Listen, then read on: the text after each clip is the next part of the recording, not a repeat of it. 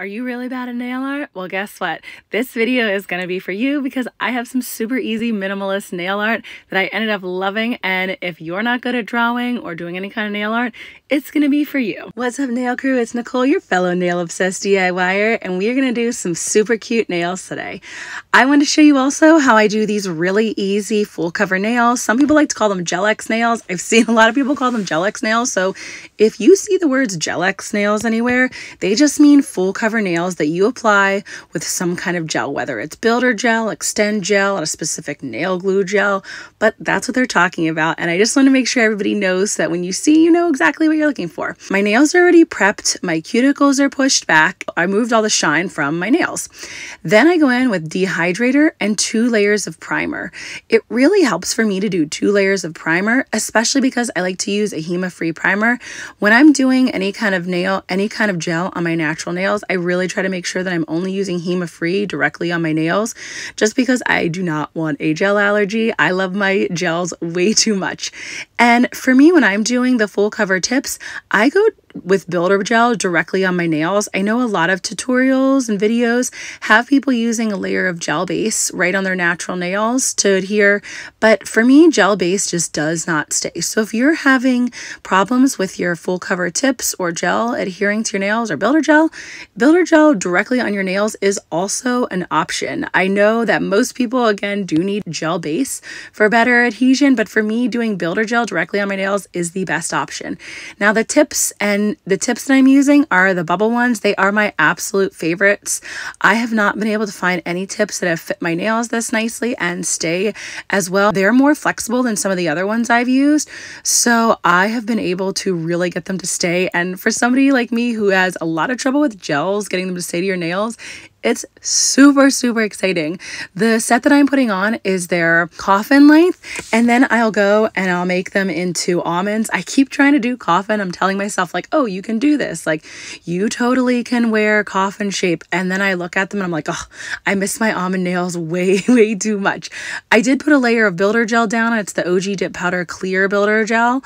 And then I go through to apply these full cover jelly tips with Bubbles Extend Gel. And I'll link everything in the description. I always have everything linked in the description because I want to make sure that everybody can get all the products that I'm using in these videos if you like them. And the Bubbles Extend Gel works really nicely to apply these full cover tips. Everything adheres so well. And I will say, I had some trouble doing full covers for a while. Like, I really struggle with getting them. But what I realized was that, one, I had to use a lamp that actually works. I found out my flash curing lamp, one of them was broken and like does not cure. So that's part of why it wasn't working. And then what I've also realized is it's just going to take some practice. I was putting like too much gel in or not enough gel in, and I still sometimes like might accidentally put too much or too little gel in. But the more I do these full cover tips, the better I am at seeing like which nails need how much. Like, so for my thumbnail, I need to use so much more gel for my thumbnail because my thumbnails are so huge. I know my hands don't look that big in the videos, but I swear I have really large hands. So I end up needing a lot more gel than what you would think that I'd need. Now for my pinky, I don't need as much, since my pinky, I want to say, is like more the normal size nail, but my other nails just are really big. Once all your nails are adhered, then you want to, with the flash curing, you want to flash cure for about maybe like 15 to 20 seconds, and then you'll fully cure them for 60 seconds at the lamp. Then I like to go and use the Pana medium or Pana fine bit and really seal in all my cuticles well, make sure there's no builder gel or any extend gel stuck on my nails, like on the top or on my cuticles, and you're cleaning up anything that accidentally came out. Then I went and I fixed up my shape, since I just cannot seem to get myself to do the coffins. Then I go through and I shape to my almond shape that I like to do. And now one of the nice things about these bubble full cover jelly tips is that they are already pre-etched on the bottom and the top. So you don't need to go and buff the top to get everything to stay. And to get your gels to stay, and since I use peel base on my nails, I always go in with a layer of gel base and gel top and cure each of those before I apply my peel base. That just lets the peel base pop off way easier. The video that we're going to be doing is focusing on these gorgeous gels from Melody Susie. And this is my first time trying Melody Susie gels. They sent me this pack. It's 24 plus 4 that says, so 28, 28 gels. And this was my first time trying their gels. So what I like to do when I first get a new set of nails to try or a new set of gels to try is I like to look through and see like, okay, what colors are really speaking to me? Because you can see the colors from the lids, like the basic color, but I like to open them up, kind of like pull out the color and see like what's the consistency of these gels. Are they really runny? Are they really thick? Are they a nice consistency? Those are all the things that I'm looking for when I first start looking at using a new set of gels. And I really like the Melody Susie consistency. It wasn't too thin and it wasn't too thick. It was a nice consistency that wasn't runny but not so thick that my nails ended up being like super thick.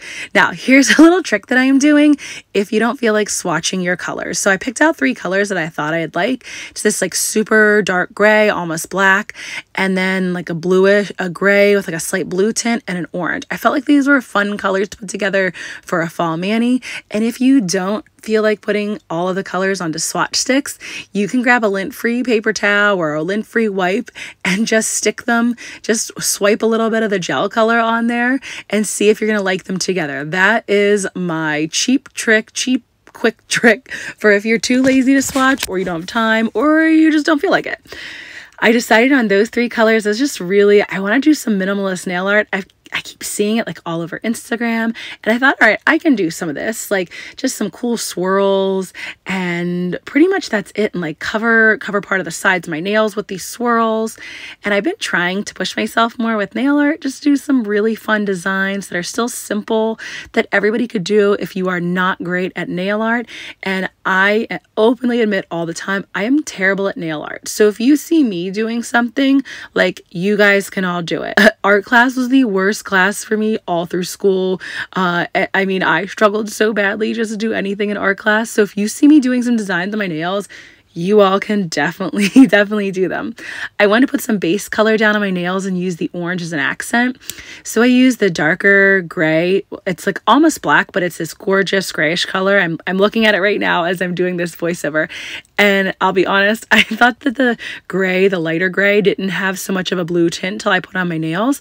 But when I ended up doing it with the orange, I don't know, I just felt like it was a really cool color combination. I'm trying really hard to do like different color combinations too, and like step out of my comfort zone a little bit, which at this point, like, I'll pretty much wear any color. I still don't like bright greens. I don't know what it is about bright green, but other than that, I really like them.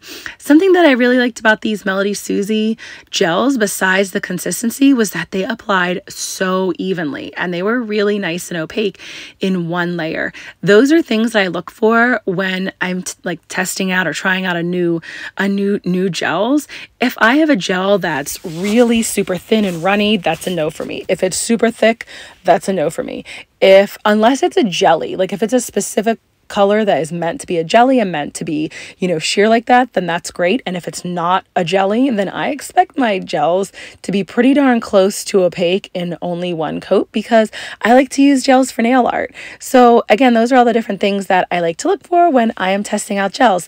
And one thing that's really helpful when you're doing a gel mani or using gels for nail art, I like to use a little flash cure lamp. I have the bubble one here, and I flash cure for maybe like 5 seconds, just to make sure I don't accidentally I might accidentally bump my hand into something, but I like the gel to just be set and not moving around at all. Like, as soon as I have the correct placement for my gel and have it on my nail how I want it to, and I've cleaned up my edges, I just flash cure it so that I can fully cure all my nails at the same time at the very end, and then I'll know that no gel has moved and started to like maybe drip off my hand a little bit. I mean, this gel stayed really nicely. That was something else that I liked. It really didn't run, and that to me is great because I'm super sloppy, so I cannot do runny gels. They just do not work for me at all. Like I said, I'm way too sloppy.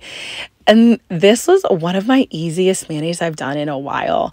I was so happy. Like, I'm trying to do more gel nails just because I'm really enjoying playing around with the nail art. I got this new fun little glass palette off Amazon. I'll make sure I link that too, just so that I can see my colors really well. Sometimes I use colored nail art palettes and I feel like my color just, like the colors might not look as accurate as if they're on this clear one. So I'm really enjoying using this little clear nail art palette recently. And you want to use a really long striping brush for this. These ones I'm using now are from OG Dip Powder. I'll make sure I link that in the description as well. I totally thought that when I was doing nail art, I needed a short brush. And I thought, oh my gosh, like I could never use a long nail art brush. I'll never be able to control it. It's just going to go everywhere. Well, then one of my friends said to me, you have to try the long brushes. The short ones are actually harder to use if you want to do some designs. Like the short ones are for, like if you're doing something really small, but if you're doing like squiggly lines or anything like that, try a large nail art brush. I'm like, I don't know. I finally did it. And I absolutely love these long brushes. They work so well for doing the nice like lines, or not lines, doing the kind of, I don't know, squiggle lines, patterns, nail art that I'm doing right now. And it's nice because you can just load a little bit more gel on it and then fill in the rest of the area that you want to be that color. So if you make a mistake with gels, the awesome thing is that you can take some isopropyl alcohol on a little cleanup brush and wipe off part of the design, because you already have your base colors cured underneath. So using a little bit of acetone to wipe off the gel that's uncured that you needed to fix your design with is so easy. So make sure you keep a cleanup tool. I've gotten them, most of mine are from OG Dip Powder. Then I have some from Target. I can't remember the name of the brand that I use. I've gotten some off Amazon. Basically, you want something that's a little bit angled and it's thinner. This way, if you're going through your nails, if you're going around your nails, it's not like some big thick brush that clumps up everywhere and messes up your entire design. Something else that's really good when you are using gels is you want to keep your layers pretty thin. If you make your gels too thick, if you make your layers of gel too thick, then most likely your gel will not cure all the way. And anytime you leave uncured gel on your nails, you risk getting a gel allergy.